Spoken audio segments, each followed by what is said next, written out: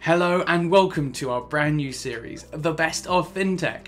Now, over the course of the Virtual Arena, we recorded a lot of content. And what we've gone and done is we've edited together the best snippets and stories that we thought from each region. Now, on today's episode, we're going to be looking at the best neobanks coming out of the Asia Pacific region. Now, I know a lot of them have already taken headlines before, but we spoke to them one-on-one in the Virtual Arena, and I'm really excited to showcase some of the stories here today in the Best of FinTech Asia Pacific Neobank Edition. We spent a great deal of time thinking about why would a business like Judo be needed in the market, how could it survive, and then how could it succeed. And our strategic narrative today is exactly the same one it was 4 years ago. And that's something I'm pleased about, because too often new businesses start with an idea, they develop a business plan, and then a year or so later it changes quite dramatically, and then sometimes I think that can be quite disconcerting from an investor point of view. There's a lot to be said about consistency of your strategic narrative and consistency in your pursuit and execution of a vision that you clearly mapped out in all its dimensions. And when people see you doing that, they get an enormous amount of confidence. And certainly when we were raising this last round of capital that we announced last week, the one thing that investors who came into that round said, look, you guys are doing exactly what you said you will do.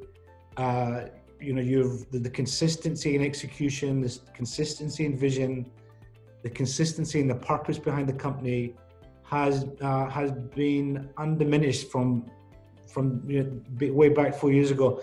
So quite often in a world where we're thinking about innovation, which is critical to any new business success, and technology changes a lot, so you can't say 4 years ago that we wanted our technological platform to look like this. But what you can say is that the core values and principles that you want your technology and the role of technology inside the company to perform, and you can outline those, knowing that innovation, that changes and new technologies come on stream, but the core principles and the role that you want technology to play should not change. It should not change in the way you're building your company. And in Judo sense, we said that we wanted to build a high-tech and a high-touch company.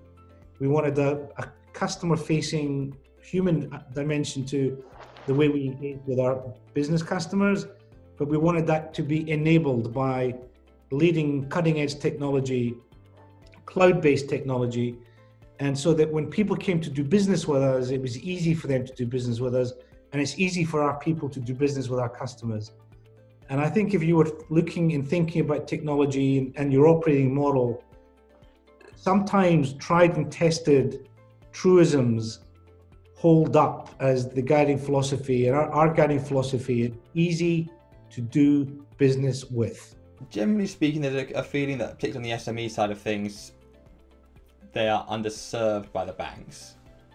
Where else do you think that they are underserved in terms of kind of a product offering? Where else do you think there is kind of a gap possibly for Judo to expand into? I think in my mind, there is no question that the major banks, and I say this to be true of the UK too, have taken small to mid-sized businesses for granted over a number of years. Now, we've started focusing on lending because we saw in the Australian context, there was a gap, that is demand not met by the system, of about $90 billion. So call it 45 billion pounds. And the SMEs were basically being offered a one-size-takes-all proposition from the banks. There was no innovation. It was very automated, so there was no judgment being applied. And so our first thing was to demonstrate that we could grow our business by lending. The second thing then was to say, and we can help fund that lending through business and retail deposits, which we've done. We're about 90% loan to deposit funded. Now, the next thing is looking at the other broad range of products. So if you think about foreign exchange and interest rate risk management, but foreign exchange in particular, the banks make excessive levels of profitability in foreign exchange when it comes to dealing with small businesses and dealing with people like you and I. I mean, the rates that they charge and the margins they make and the return on capital is eye-watering. So we want to bring some real competition into the foreign exchange market. We also want to look at credit cards because, again, banks make excessive levels of profits on credit cards. And then in the whole payments industry, you know, moving money around the system, facilitating the smooth flow and transmission of money is a highly profitable business for the banks. And we think that small businesses have been taken for granted. They don't see the innovation that is available in the market. And we want to address that as well. So our plans in terms of product development are extensive. For us, the key was getting the Temenos technology platform well and truly entrenched, deep roots inside the company, and then we could start developing our whole range of product suite, largely using that platform.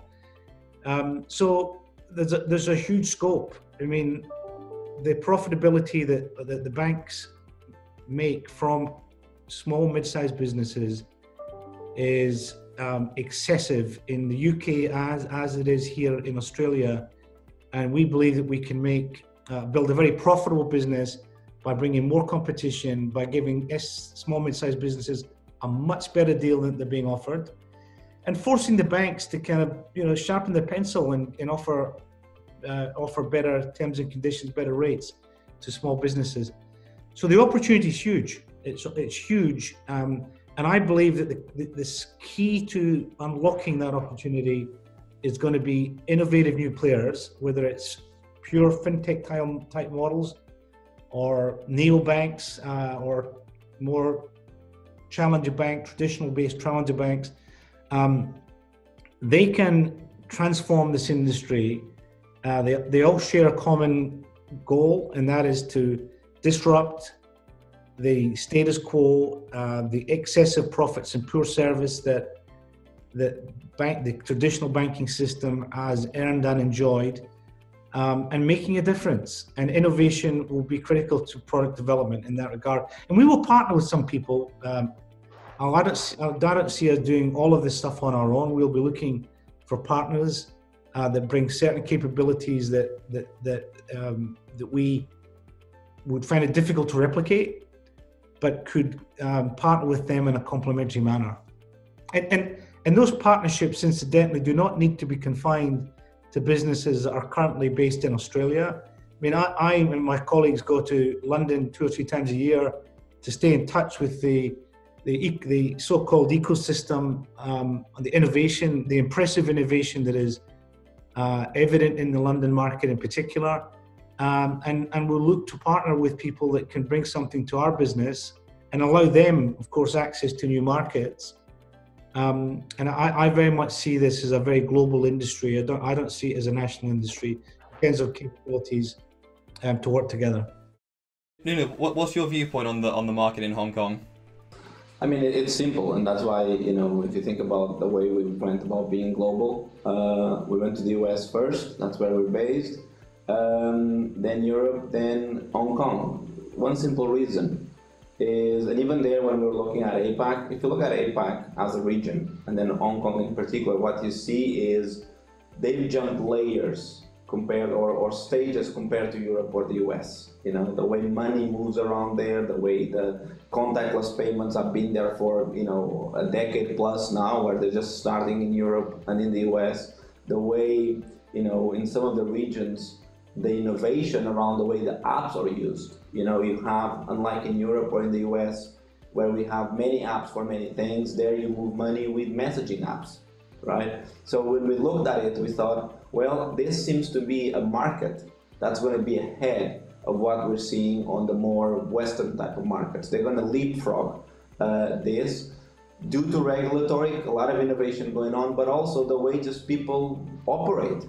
And we wanted to be there to learn, but also to bring our technology there and to help build, you know, this experience that puts customers at the center, where you have frictionless. It's all about experience. It's all about frictionless. It's all about how can you do your job without, even being seen in our case, making sure that risk is managed. We do not want to be seen. We do not want to do, things like what you have in Europe or the US, second factor authentication and the kind of like messages and double passwords. That's horrible. So, and there we've seen that people are ahead. Users, what they expect, what they're comfortable. And we just wanted to learn from that and want to be part of that, because that's, I believe, a lot of the innovation in fintech and banking is happening in that region. And that's why, we made a bet to go there about 2 years ago. We have almost 30 people in the region and we're going to grow there. You mentioned that obviously Feedzai is one of your partners. Nuno, how is it working with those kind of targets in terms of elements like heart share as opposed to chasing break-even figures? The way I put that is, let me tell you a story, and the way we really like these partnerships to go through. When I first met, some of the people at Mox was, in a place that reminded me, these guys are going to build something really fast. And Dennis is right, it was, about 20 months ago. Think about this. In 20 months, you're able to create from scratch, from an idea to a go live in a major market, sophisticated one, a product that is so innovative that you haven't seen that there.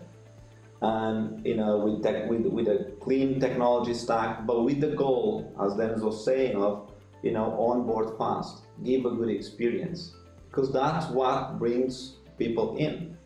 To us at Feedzai, frankly, that's kind of like the dream partnership. There have been cases with, let's call it, established players that they're trying to adapt, but they're oil tankers. It takes more time to negotiate a contract than it took, Mox to go from idea to put a product on the market.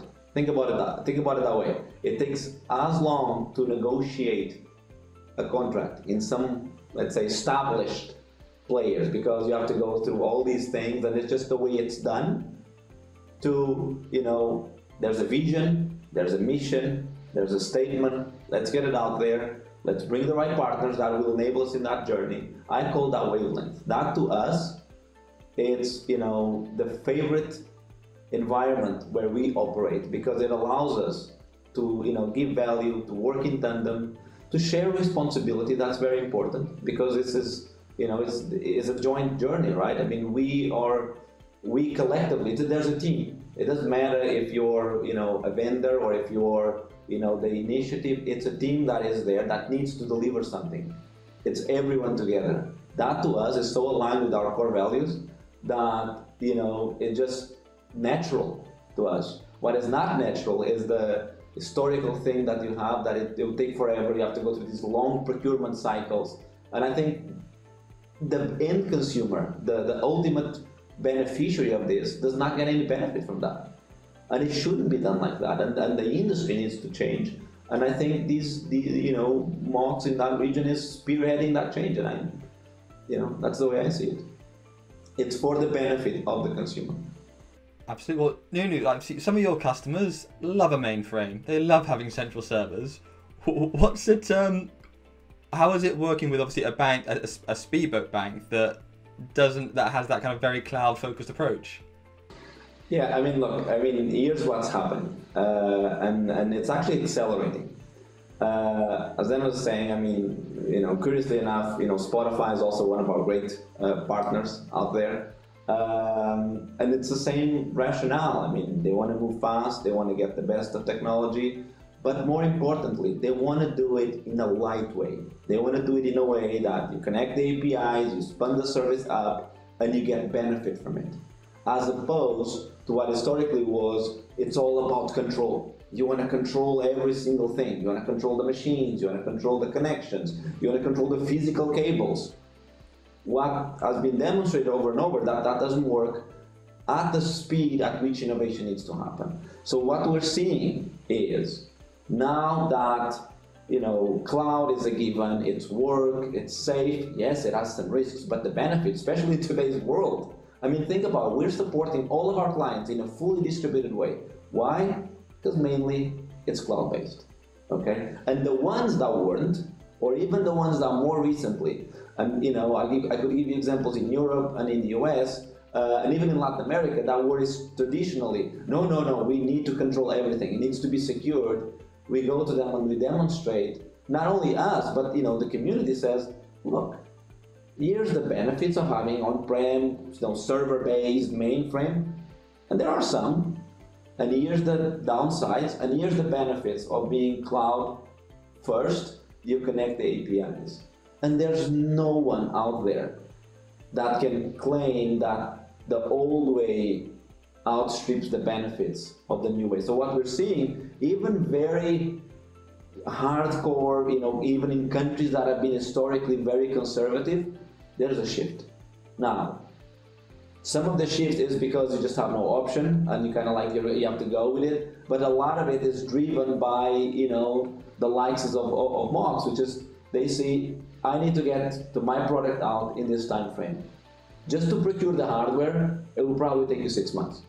To have the physical server that you control, it will take you another. For what benefit? No benefit. Because the reality is, I also believe that what this allows is to, innovative banks like, Mox and whatnot, is if tomorrow another vendor comes up with a better solution for a given product, they'll just rip and replace because it's a connection of APIs. And I think that makes, even Feedzai and others, makes makes it more honest. You're not going to be, oh, it's deployed there, it took me 5 years to put it there, I'm not going to take it out. No, you have to earn it every day. And the APIs and the systems cloud-based, as they're easier to disconnect and connect, it makes everyone strive for a continuous better product. Me personally, and the way we set up and the way we like to work, we love a good challenge, and we love to have that, and I think that's the way it should be globally. So there's no turning back on that movement. No, obviously you work again with banks all over the world. What's your viewpoint on the sort of success rate of these sort of speedboat banks, and which ones do you think are the ones that seem to be absolutely knocking it out of the park? I mean, I see, you mentioned N26, they're another one of our good partners. And I see differently, I see two things, and even some of them are, let's say, analogous to our journey at Feedzai. There are the banks that, the challenger initiatives that are sponsored by a main bank, or that were spun out because, they have to do things faster and whatnot, but they start by bringing in a lot of domain knowledge with a desire to innovate, and then the engineering knowledge. That is, in my view, a better team from the get-go. Because other challenger banks or other type of, speedboats, they start, from an engineering mindset, typically VC-backed, and they'll probably go faster in the beginning, but they will make many mistakes, in my view, that the other ones that come from the domain and have that industry knowledge will not make mistakes. So what I'm seeing is, it's, to me, the winners will be those who can get the mix and the teams the fastest. The domain knowledge, that will really know how to operate in banking, to create that trust that Dennis was mentioning, and while at the same time building the tech stack and innovating and putting products out there that the market wants faster. It's natural that, someone will not succeed. It's kind of a wild west out there in terms of, if you go and look at the number of challenger banks in the different regions, not all of them will succeed. There will be consolidation at some point, and it's just a natural thing. But to me, the best combination, and the ones across the globe that we're seeing, is those that combine two. And you also see that in the ones that started, traditionally VC-backed, how fast and how they're trying to hire that domain knowledge that prevents, to make sure that they are regulatory compliant, that they have their AML mechanism. There have been a number of news where some of them haven't, they didn't have the proper AML compliances in place, and then you have to speed up to build them, and that, you know, that causes trust issues with them, right? So to me, that combination, and we're also seeing that in some initiatives in other regions, is do you have the domain knowledge, the people that come from the industry, that they know how these institutions will have to operate once they get to a steady state, with the engineering know-how and the innovation know-how that allows them to get really fast there. Those will be the ones that will succeed, in my view. Let's start at the beginning. What kind of led to you creating Walrus? Start from the beginning if you can. Sure. So I personally, I have been an entrepreneur for the last 10 years or so. And as an entrepreneur, I have faced, I've been through rough times where I have had no money for expenses and all. And what the realization I had come to is it's all due to bad financial planning. If you do not take care of your finances and do not plan properly, do not have financial discipline, you get into a problem. And in India is a bit conservative country, and unlike the West, in India, parents the children stay under the hood of the parents for a longer period, right? So in India, parents push the children to focus on their education till they get their job, and they take care of all their needs till then, right? So but the problem with this is the child doesn't learn basic financial management, doesn't know how to say budget, that he should look into earning money, that he should look into investing money. So when he gets into his first job, he doesn't, and starts earning, he doesn't know what to do with the money. So we think in India also, only 2 to 3% of people have insurance. I think now a lot of people have bank accounts, but hardly anyone invests. People do not take insurance. People do not create goals or save money for their future use. So all of these leads to a lot of problems that, and by the time people realize that they are not taking care of their finances properly, it's already too late. So we thought of introducing money to children at a younger age, so that they know how to be smart with money from a younger age, so that when they start earning money, they're already disciplined, and it's a way of life for them, right? So at Walrus, we are not building a education platform or a video series where people learn about financial literacy. We are building a tool which, if you use, you are already financially disciplined, right? So our platform makes it very easy and fun to manage money. It's secure, so that parents can give money to children without having to deal with cash. And for children, it's that Instagram or Snapchat experience that is here. So you have fun while dealing with money. You have fun saving money. You have fun investing money or creating goals or creating budgets. So we bring that fun experience into banking. And since it's this is something, since we are very focused on this Instagram generation, we know what they like, what they understand, so we can tailor make things really for them. And kind of taking a step back and looking at the kind of financial industry as a whole. Now, one thing that's been characterized over the last couple of years, obviously, has been open banking and the sharing of data between financial institutions. One thing I'm really interested in is the sharing of data within by customers. For instance, Generation X, the millennials, have shared a lot of private data to their friends that potentially, previous generations would almost be appalled that their friends are sharing photos of them, going out, having parties, everything like that.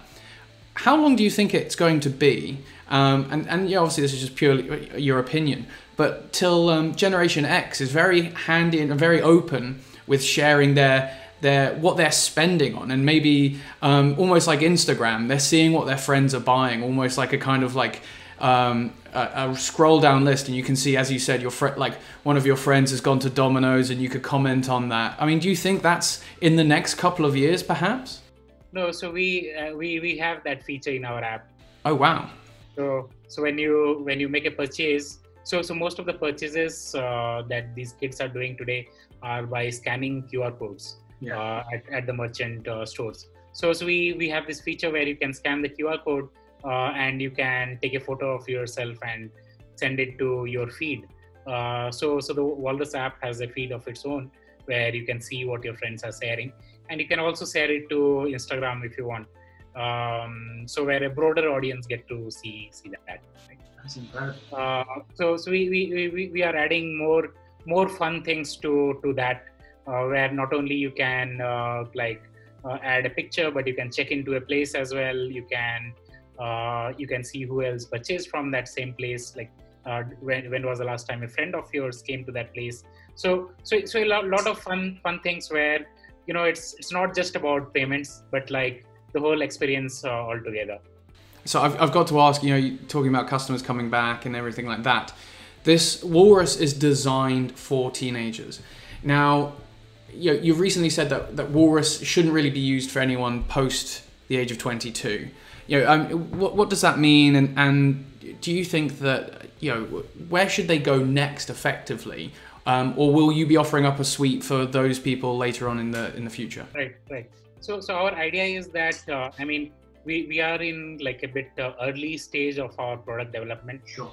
So we think like a 20-year-old or a 22-year-old has a bit of a different expectations. They have higher expectations than what we have in the product right now. So right now we want to cater to the below 18 age group and try to serve them well. And which like a 17-year-old today will become 18-year-old tomorrow. So we want to grow up with our users. So we want to bring in products for young adults as well, which will cater to say up to 24, 25 years of age. But like that's coming next. We don't have it. Don't have those features right now, which will satisfy a 24-year-old. So that's why we restrict it based on age, so that we do not underwhelm a 23-year-old. Sure. Now, that leads me to ask the question, what makes Walrus unique for teenagers? We've talked about that brilliant kind of sharing, that very social aspect, which I've never heard of in a financial organization before. I think it's absolutely brilliant. But what makes Walrus unique for teenagers, especially compared to typical mainstream banking apps? Right. So the mainstream bank accounts are not really catering to this age group. They're meant for adults. So if you open an account with, so one is like they do not allow the teenagers to open accounts. So you need your parent to open an account. And with COVID and all, going to a bank is just a no right now. So there is no digital way they can actually open an account easily. And even if they manage to open an account, say with the help of their parent and all, it doesn't meet their expectations. So it's cluttered. The banking app that's meant for the adult will be cluttered with say investment options, insurance, loans, everything which is not relevant to this age group, right? So what we have done is we design and everything is not meeting the expectations of the Instagram generation. So what we have built is a very simplified yet very very high bars in terms of design. And cool and social. So we want your friends to be there as well. So you can create groups and make group payments. You say 5 of you go to a restaurant together. You can split your bill easily. So those kind of features, or say your friend's birthday is coming in a month, so you can and 10 of you are going together, then you can save money for that friend's birthday that's coming, or you want to go on a trip together. So we have talked with these users and built in a lot of features which a bank is not going to ever build, because they are going to cater to their mainstream users, and they are going to look at what is adult looking at. The adult is looking, hey, what do I do about my retirement? What do I do? How do I take a housing loan? How do I take a bike loan? So these are not relevant to a child. So a child is worried about buying books, going to a restaurant, seeing a movie. So these are the perks or rewards and other things that we build for this age group, as well as we try to bring the social features in. We try to focus on design and make sure everything is seamless. We have like a rewards network which is just for teenagers. Right? So if I'm a child and I use my parents' card, the points or the rewards go to my dad. He is probably going to get a free airport lounge access, or he's going to get some points to buy petrol, and I'm not happy with that. I want my own reward points. Yeah. So we work with merchants that are focused on teenagers, be it like a movie, or be it I want to learn badminton, I want to learn swimming, I want to be an entrepreneur, I want to learn about that, I want to learn boxing, or I want to go abroad for my my future education. So I need some help with that. So these are the things that we aggregate and bring together into our ecosystem. And as you spend, you get reward points which you can use at these merchants. So these are some of the things that a bank will never do, because it's too much for them. What is it? What's the story? What was the moment that we thought, aha, there's a big problem out here. How are we going to solve it? Yeah. Stack Finance is essentially a fintech product. We are a fintech startup, essentially into personal finance domain. Now, as you asked, it was not really a eureka moment for me or anybody in the team for us to come up with this idea of Stack Finance. Actually, it was very intuitive over the time for us, because we've been on that journey of, basically managing money, investing specifically. So I personally do not come from a finance background. I am an engineer, but was really a savvy investor into the stock market. And that's when I started using a lot of products around, trading, investments, mutual funds are really popular in India, banking, credit cards, debit cards, etc. And that's when I realized how difficult it is to manage money for somebody who's already versed with personal finance. Now forget about people who do not even know about finance or how to manage it. So there were a lot of people who used to come to me, including my family members, even friends, while I was in college, to ask about where should they invest, how should they save, what insurance to buy, etc. And that's when I started realizing that, how complex it seems for an average person, somebody who does not really come from that background or understand finance, to manage money, something which should not be a luxury. So I think that's the only thing we had in mind. After that, I guess I met my founding members over the time, and we started ideating on this thing. What if there was a product that could actually automate all of this, actually manage money or make money work for people instead, vice versa.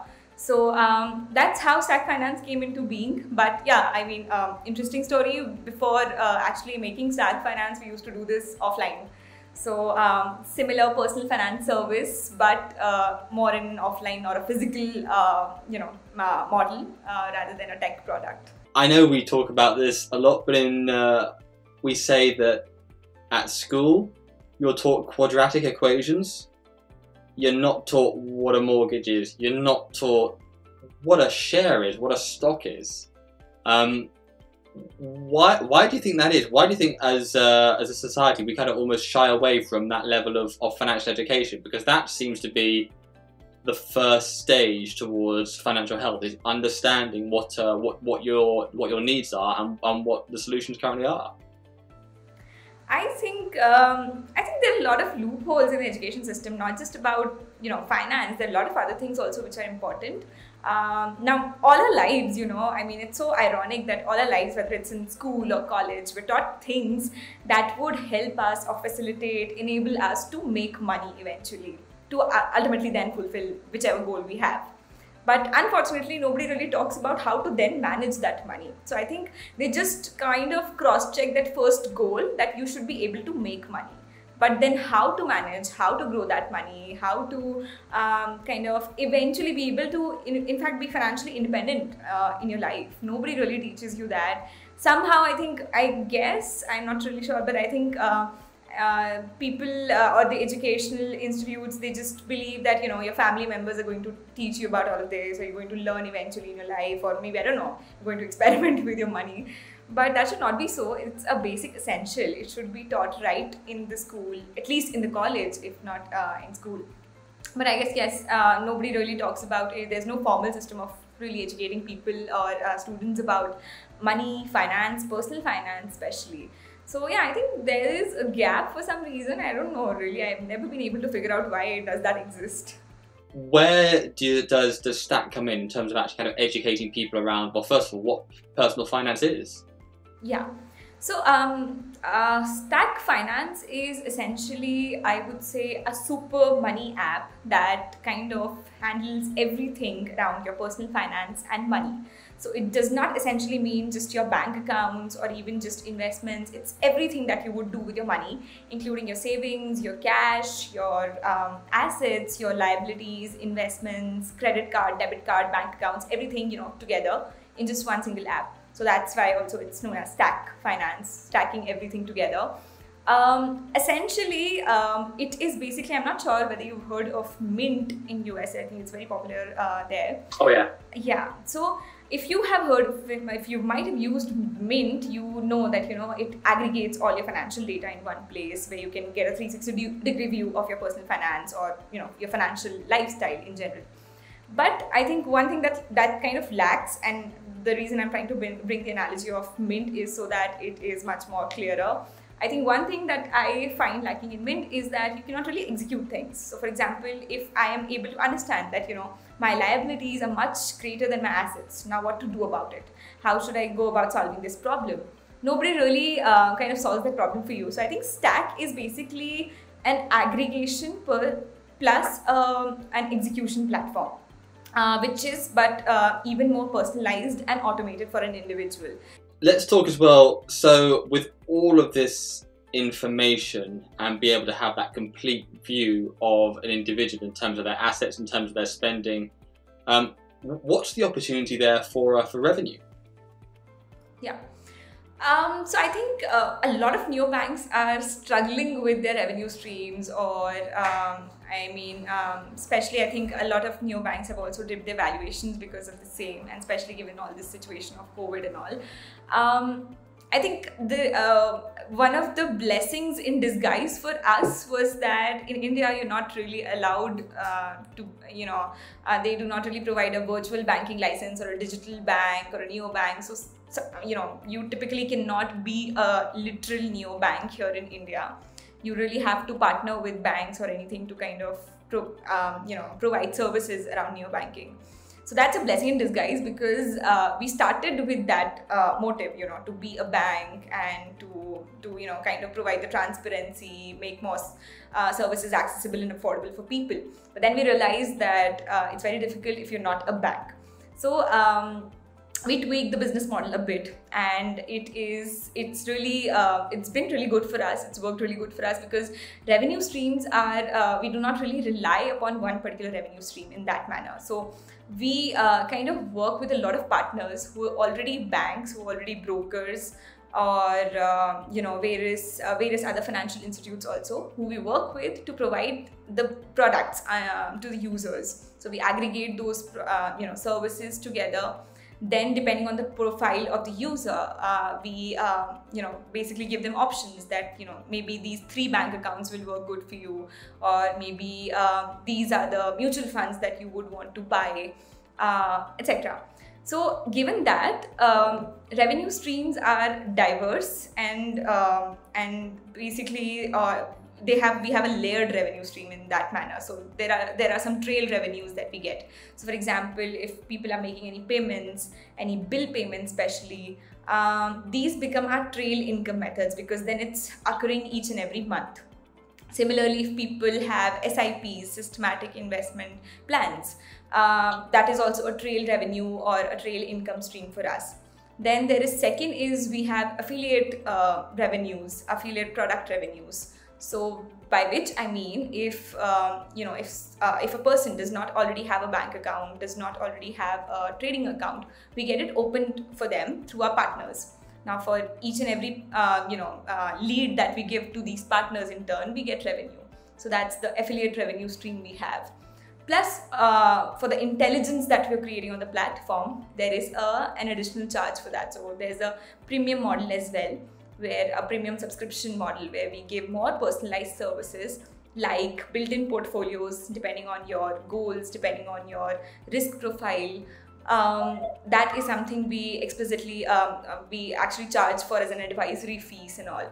So I think those are some separate revenue streams. So, that is how we monetize various services on different levels.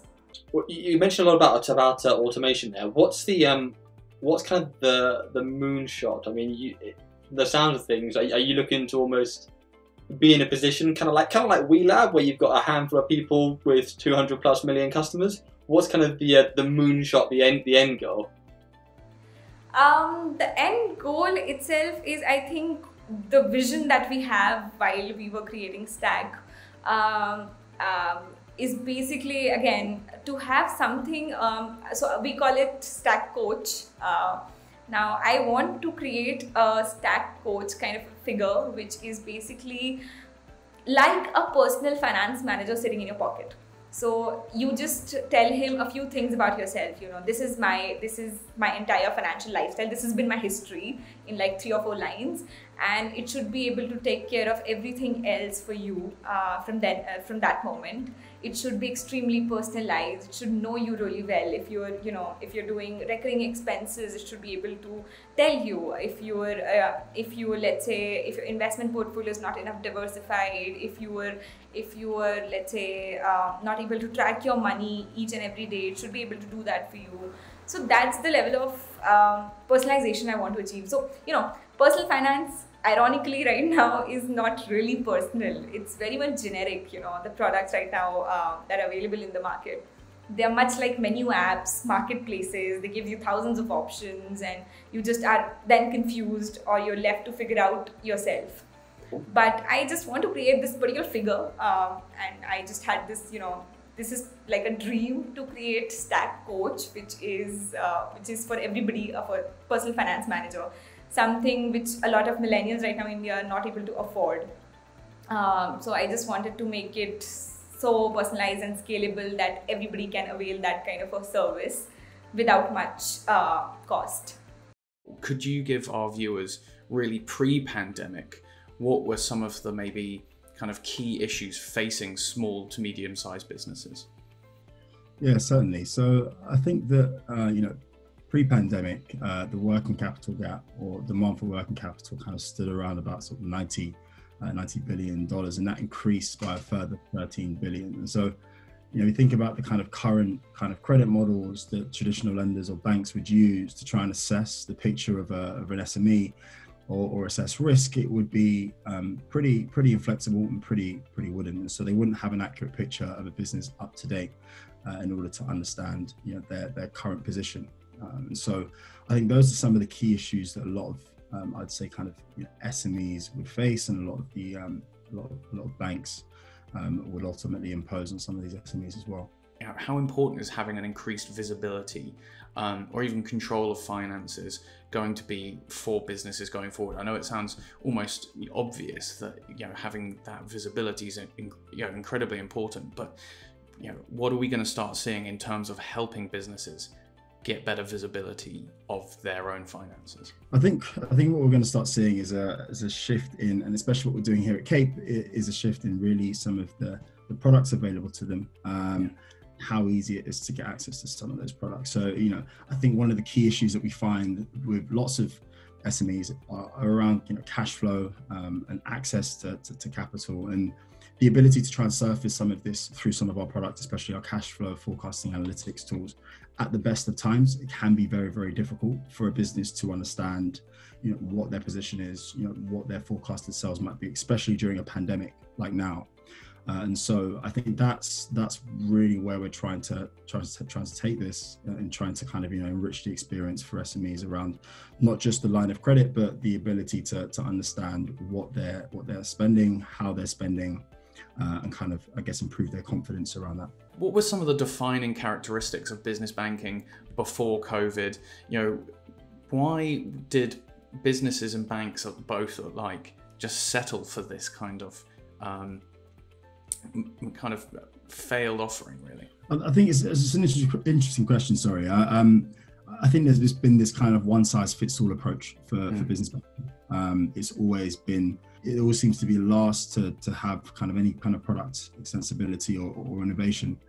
And to be completely honest with you, I think that's been one of the key defining characteristics of business banking, and to be quite frankly still is. I mean, even Ryan and myself setting up our business bank account in Australia took months, and it was a long and quite painful process. The back and forth, having to kind of send documents, scanning in different things, the requirement of wet signatures, etc. So I think there is a massive opportunity to make sure that we can improve that entire process. And we know that a one-size-fits-all approach just really doesn't work. Businesses are extremely unique. They have different characteristics depending on the industry, and I think all of these need to be catered for. It means that you can create lots of different interesting propositions to help serve different parts of the market and serve them well, as opposed to trying to kind of have this all-encompassing product that doesn't really work for anybody. It's probably better to have a product that works for a particular segment. Well, with that in mind, could we, I want to turn the questions kind of more towards Cape and what you guys are doing. So you've obviously given our viewers a bit of background to what you do, but how does Cape look at this data, and how do you action it differently to maybe some of the more traditional institutions we've seen in business banking before? So at Cape, what we're doing is that we're looking at alternative data sets, right? So we're looking at the foundational sets as well. So we're pulling in all of the data from credit bureaus and putting all of the data around the business to understand them, but also looking at potentially kind of vertical or industry specific data as well. So specific to them, if they're a SaaS business as an example, we're looking at their invoices to understand their realized revenue or unrealized revenue. Sorry. So they've sold a contract to another business or some licensing to another business for a year. They're 6 months in, there's 6 months of unrealized revenue, and we're trying to pull that into our credit model to understand and try and underwrite that company. And I think that's where we're trying to really innovate on some of these credit products. And the same goes for, whether it's an e-commerce company and we're trying to have a look at some of their trading data or trading history that comes out of the e-commerce platform. That's where I think it gets really interesting, and we can really set ourselves apart and differentiate from a traditional lender or bank. So, speaking of that, I've got to ask, what's next for Cape? So I think for us, the main thing is, working towards launching our MVP end of Q1 next year. That's the main thing. We're right now kind of just plugging away, building out, trying to stand up the first version of the product. And hopefully before that, so right at the beginning of Q1, so end of Jan, hopefully we'll do a soft launch of our rewards platform for an early adopter cohort, which will be interesting to try and engage and try and drive up those customer numbers. So it's going to be a busy start to the year. It's busy into the year as it is, but that's what we're working towards at the moment. Well, Edo, thank you so much for your time. It's been an absolute pleasure.